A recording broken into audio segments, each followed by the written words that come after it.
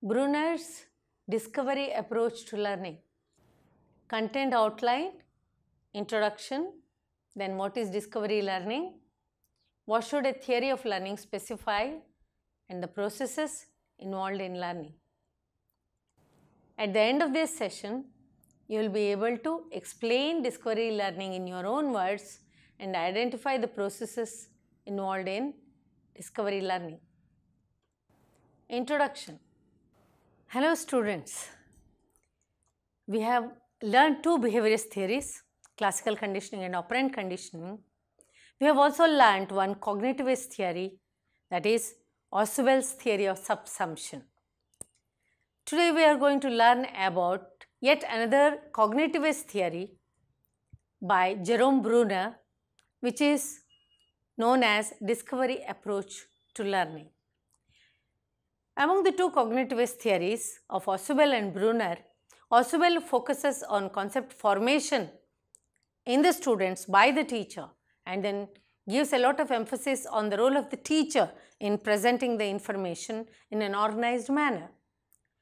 Bruner focuses on the classroom situation where a lot of knowledge is being transacted to the students, but the whole process becomes so dull and boring because instead of making the students feel the excitement, the curiosity of knowledge generation, the students are just delivered the information about the product of the things which are already discovered, because of which learning is so mundane a process.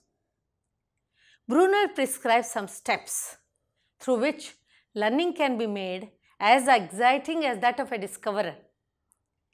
Let us see what he has got to say about making learning an exciting one, that is the discovery approach to learning.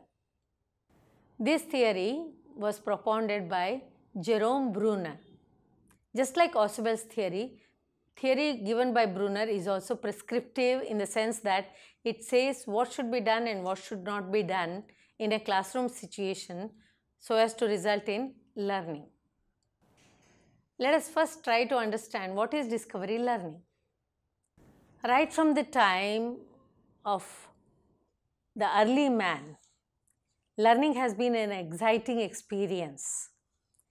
The early man was so curious about the nature around him, and they started finding out first the fire, then the wheel, and other things came up later, and the whole process of learning had been an exciting experience for them and a satisfactory one at the end of producing something.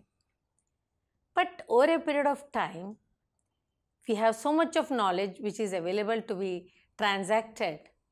The classroom situation tends to only transact the product instead of focusing on the process of learning, because of which it becomes dull and boring.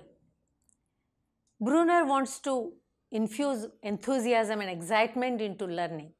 So he says, let the child be placed in the position of a discoverer.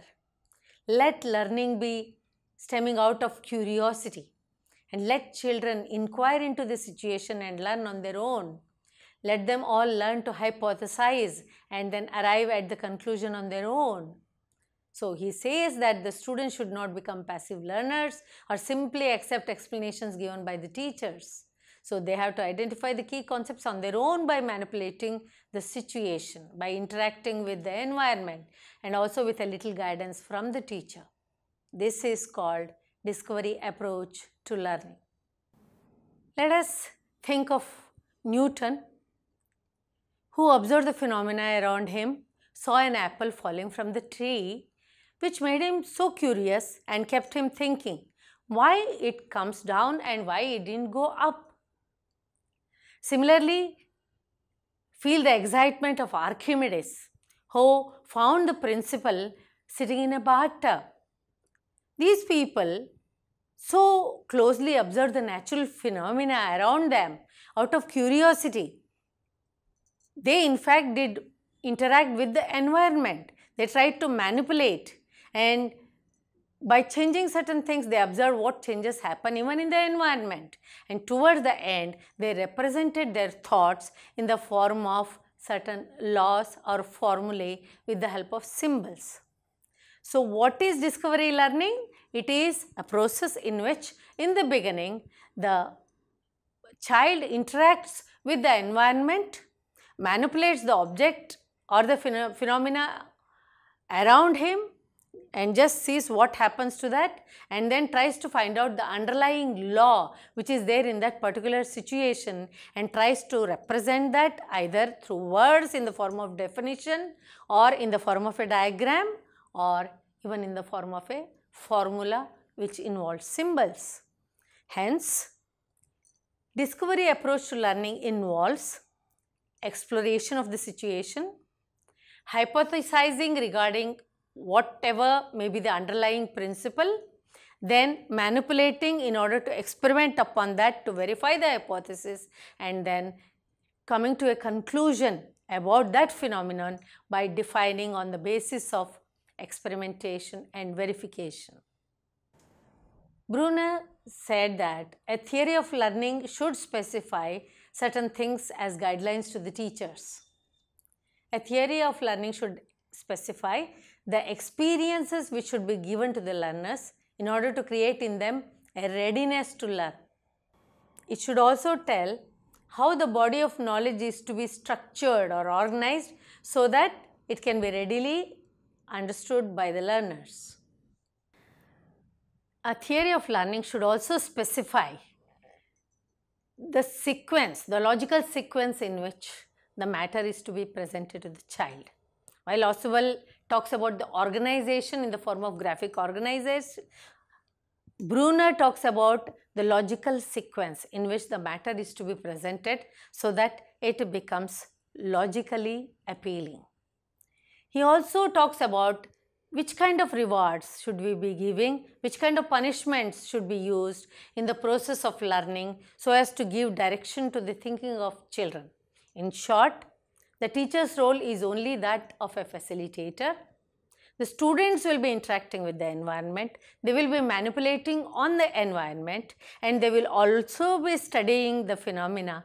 The teacher will have to supplement with explanation using a logical sequence regarding the cause and effect relationship. And when the students are inquiring into the phenomena, the teacher is to give direction to their thinking using rewards and punishments. Now let us see the processes which are involved in discovery approach to learning. Activation is the first process involved in Bruner's discovery approach to learning. Activate the minds of the children by arousing curiosity. Introduce a stimulus which makes the learner explore the learning situation as an inquirer of knowledge. Arouse the child's curiosity. How can we do this? For example, we are about to teach Newton's first law of motion, inertia, let us say. Instead of starting with the theory, today we will learn the first law of motion, inertia, or what is Newton's first law, and go on with the definition, we should start with a situation which is known to the child, but he doesn't know the law or the rules involved in that particular situation.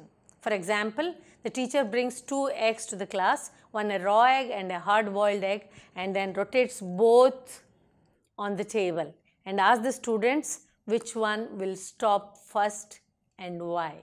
Here the children will start thinking, their curiosity is aroused, but they do not know the answer.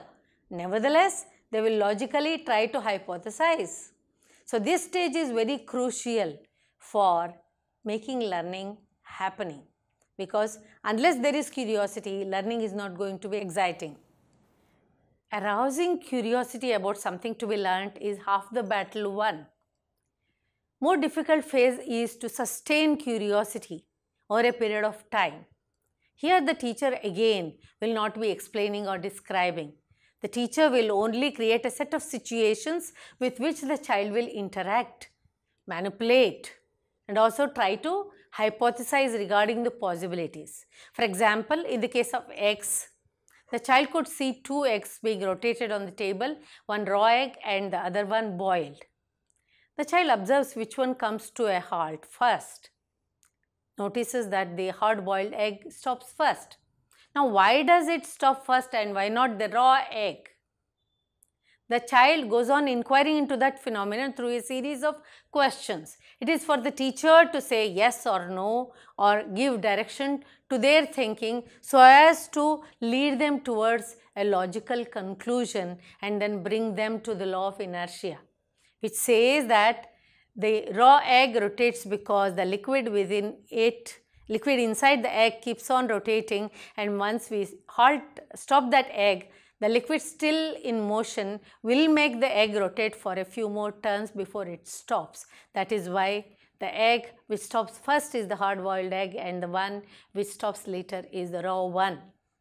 This particular process of maintaining the curiosity is a challenging one for the teacher, and it depends on the expertise of the teacher, and the teacher will also have to keep her excitement alive so that the students also remain excited and curious. Once the curiosity is aroused and it is maintained throughout the class, the teacher should guide the students in their thinking by giving right reinforcement to the right answers or even the right questions posed by the students. Because during the step of maintenance, the students hypothesize and think of all possibilities, and it is at this stage that the teacher has to give the right feedback in the form of reinforcement so that their thinking is focused towards the realization of the goal, that is concept attainment. Unlike Ausubel, who focused on concept formation, where teacher's role is very important, Bruner focused on concept attainment, wherein he focused on the students' role in attaining the concepts on their own with a little guidance by the teacher. So, to recapitulate, Bruner propounded the discovery approach to learning. It is prescriptive in nature. The focus is on concept attainment by the students. It involves inductive reasoning. He talks about putting the child in the place of a discoverer so that he can feel the excitement of discovering something new. This kind of learning involves several processes. The first one is activation, where the child is to be made ready for learning by arousing his or her curiosity, by bringing in daily life phenomena to the classroom. And once the curiosity is aroused, then comes the phase of maintenance, where the teacher should encourage children to inquire into that phenomena through this series of questions, and the teacher through yes or no should be guiding their thinking so as to lead them to logical conclusion. And towards the end, it is defining and supplementing using logical sequence and economy in words. So, the teacher's role is only that of supplementation, and actual attainment of the concept is by the students themselves by interacting with the situation. Thank you.